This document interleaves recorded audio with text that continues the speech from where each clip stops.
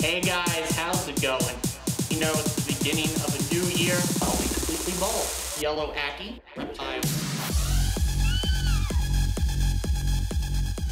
Hey guys, how's it going? Sorry, I'm in a cramped space here. You're going to see an odd hand going out that way, and it's going to be a whole mess. But we're back at Iguanaland, day 2. We're going to be meeting up with Ty today to talk about some of the reptiles you guys saw on Monday. If you didn't see Monday's video, we basically did a full tour of all the major reptiles at Iguanaland thus far.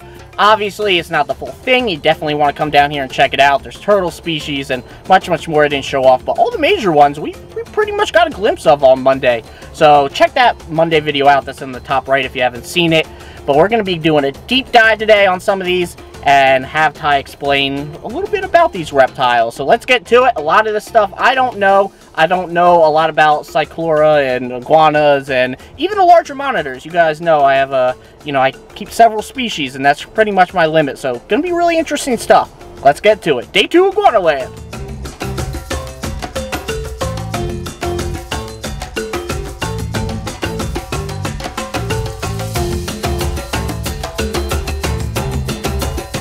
Okay, so we're in one of these exhibits we've built recently. This is 14 foot by 8 by 8. This was done by Janison Studios. Dan and Brandon and Damien helped. You could see the painting itself. We tried to make this closer to one of the islands that this species is found, which is the Dominican Republic.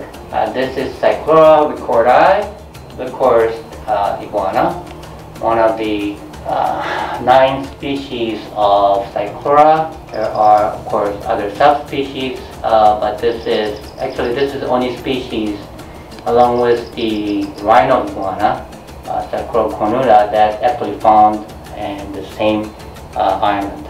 All the rest of the Cycluras are found on their own distinct island. Of course, iguana is common name. And they're one of the prettiest and of course one of the most endangered species of iguana in the world. We're lucky to have them here. Of course we're going to be producing these guys. This specimen here especially is really a pretty one. Yeah. You see a lot of blues. The powder blues on him is amazing. I have yet to see other ricordii with this kind of powder blue face and the spikes. But then I haven't seen too many of them. There isn't too many of them around, you know? Yeah, I do see that. Yeah. Very nice. I like I don't know how to describe it, but the patterning, it's almost like a Dalmatian. Yeah, I love that pattern too. And they do keep that pattern. Very impressive lizards. I love this species. This was a gift, along with the female, was a gift to me by a good friend of mine, John Even. The female's back there. Yeah, female's back there. Really cool. And again, this enclosure is just so special looking. Yeah, you could see also very functional. We have well water dripping into it constantly. Yeah. So you're always have flowing water. I hate standing water. You need to be changed constantly and sanitized and stuff. And basically that way we always have flowing water and we could just empty it out once a week and we don't have to worry about it. Yeah.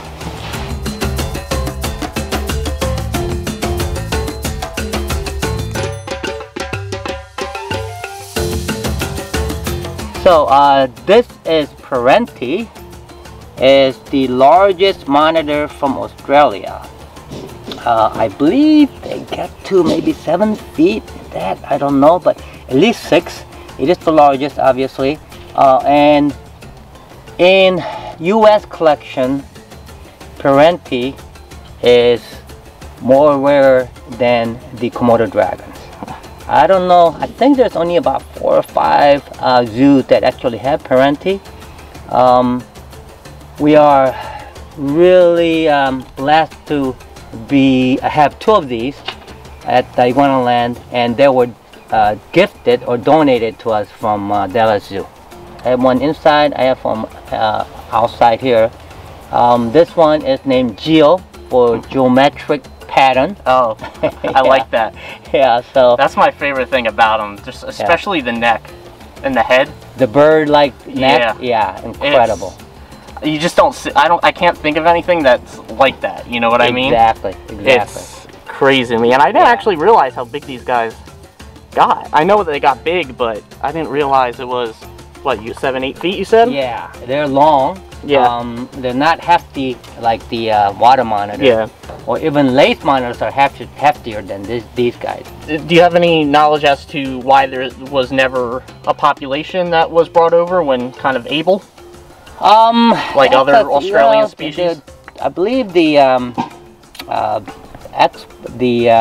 export, what should I say, the ban, Australia, I believe it happens in the 70s. So it's been a while. Yeah, it has been a while. Yeah, so I don't think there was any, no man, I take that back. I think Frank had some back then, Frank Reedus, and I know some people who had them back then when they were legal to bring them in. Okay. But I believe there were some that was had, but I don't think any of them really survived long term. Oh, all right? okay. So, that I do not know actually, because I wasn't really into Varanid way back then. Yeah. But that's my feeling. Having said that, the reptile garden in where is it? South Dakota maybe? The largest reptiles in the world, in the U.S. anyway, has some, and I don't know what that population came from. Maybe it was that, the babies from some of those earlier ones. Okay. All I know is that the Dallas Zoo one came from Australia directly. Now, I guess just one more question, just in terms of, because I don't know too much about, obviously Australia getting things out of there is not possible. Right. But, I mean, is that why in the U.S. a lot of those species are banned, or like, do you know anything, just kind of on my own curiosity about, like, let's say why, I don't know, Ackies aren't banned versus other Australian species? Okay, so these guys are not what I call banned, all right? So all the Australian species in the U.S. technically, well, not technically, a lot of them were smuggled animals. Okay. Yep. That's just the fact. All right.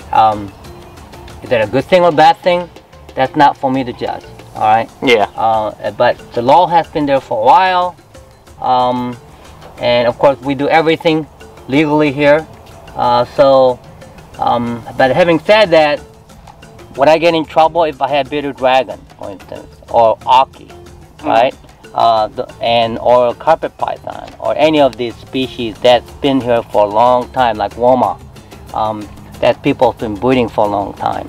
And so that's a really fine line between either illegal animal or is it legitimate.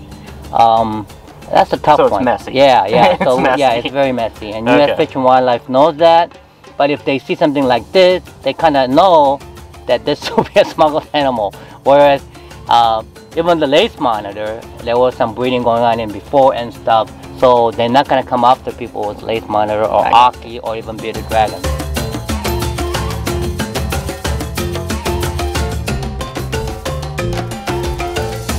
Okay, so this is rhinoceros iguana, Cyclura cornuta, come from Dominican Republic. This is one of my pets, Donkey Kong. He's about 35 years old. And it's my puppy. Is that big for a male, or is that?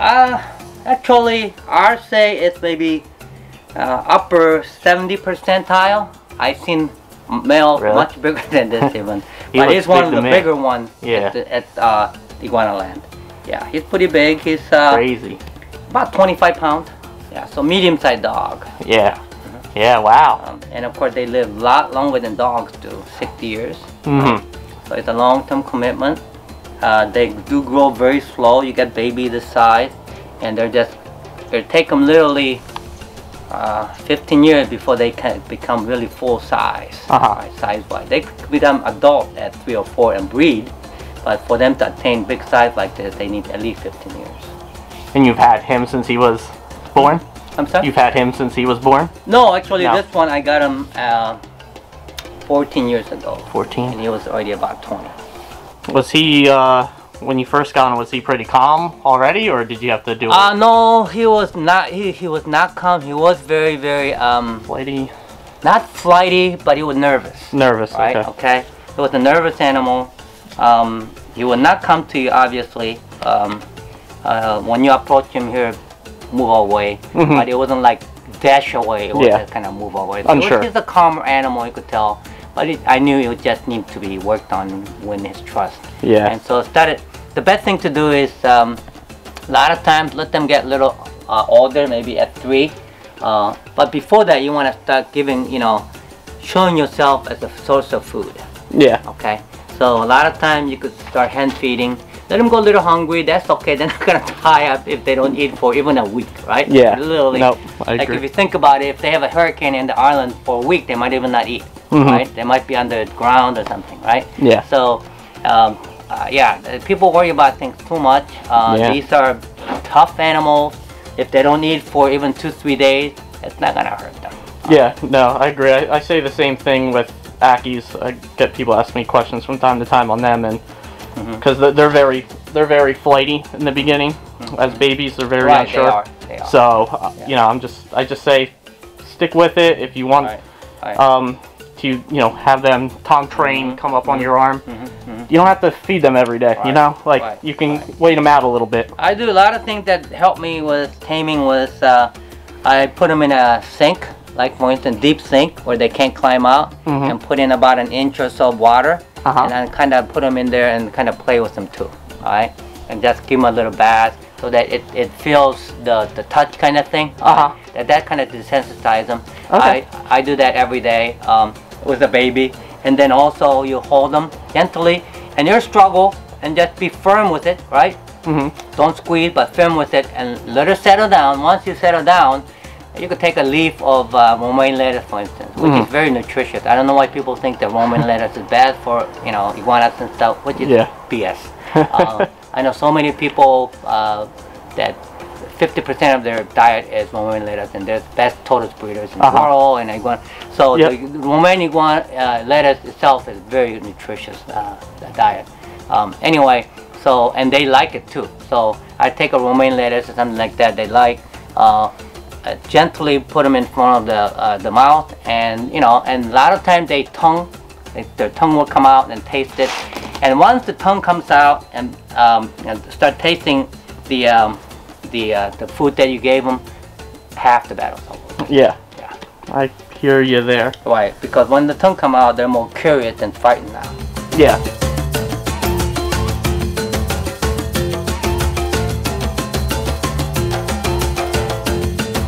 Alright, so this is Cyclura lewisi. This is a hybrid, high quality. You can see a lot of blues in him. The Cyclura species, there are 9 of them, and then subspecies also. Cyclura lewisi itself is technically banned from a private person to have them. So we have these Cyclura lewisi hybrid, and this one was most likely hybridized with like Cuban iguana or the sister island iguana. My goal is here to produce lewisi hybrid that look like the real thing. So good thing about that is because of the law, the lewisi itself cannot be sold. Right? You can't sell them. Technically, you could sell them within state, but they cannot cross the line commercially, right? State line. But having said that, also U.S. Fish and Wildlife went a step further, and they decided that all lewisi pure ones are illegal in private hands in the U.S. Therefore, you're not supposed to have purebred one, or they will take it away from you. All right, and give it to one of the zoos, for instance. All right. So to have hybrid, the rule is that you could have hybrid, and basically there's no law against having hybrid. So my job is for me to produce these hybrid and try to come out with a animal that look as pure as possible. A blue, long nose, etc., etc. So that way, commercially, I could sell them as pet or collectors and then I don't have to worry about the law.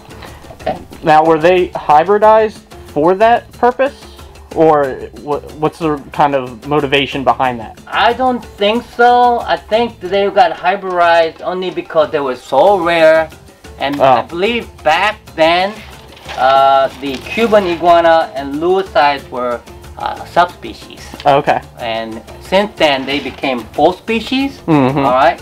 So I believe back when they were doing it, this species were Cyclura nubila lewisi, and the Cuban iguana was Cyclura nubila, I believe. Mm-hmm. So basically they said, well, yeah, we only have a few lewisi, let's breed it with the subspecies. That's, I think we got the hybrid. So I don't think it was for commercial purposes, I think, back then. That was just a perk of it or whatever. Right. So.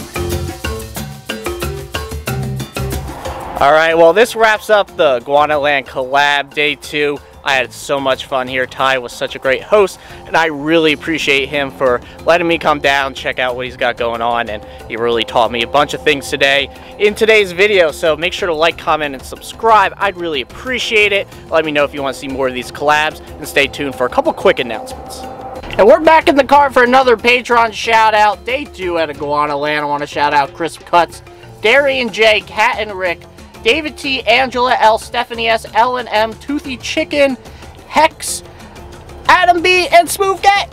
Thank you so much for your support. I appreciate it so much. You guys too can support the channel for as little as $1 a month. Check the top right for more information. Tier 3 gets you on my forehead. And that's it for today's video. Let me know how you like the collab. This is the first big collab I really ever done, and I would love to do more and do a tour really of more when I get some free time. So if you guys really enjoyed this, let me know in a comment and I will do more of these. Like, comment, subscribe as well. Check out the merch that's to the left of my head, right of your screen. Teespring link in the description, and I'll see you guys in the next video. Bye guys.